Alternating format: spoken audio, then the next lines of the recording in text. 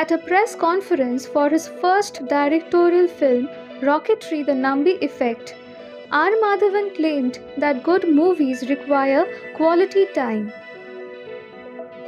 Madhavan, who has contributed to the script writing and financial assistance apart from enacting the role of Nambi Narayan in the film, hinted at the fact that the audience prefers movies that take a lot of time in preparation.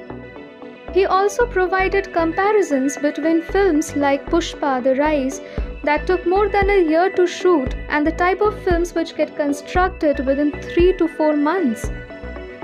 It is not difficult to interpret that Madhavan hinted at Akshay Kumar, whose films usually get wrapped up within 40 to 45 days.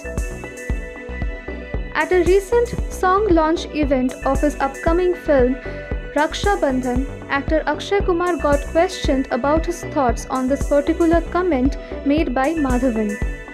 The Khiladi Kumar of Bollywood responded with, "Main kya karu," if the director instructs him that his part is completed, resulting in the film getting wrapped up quickly. He also added that there is no way he can fight with the director to expand the duration of the shooting.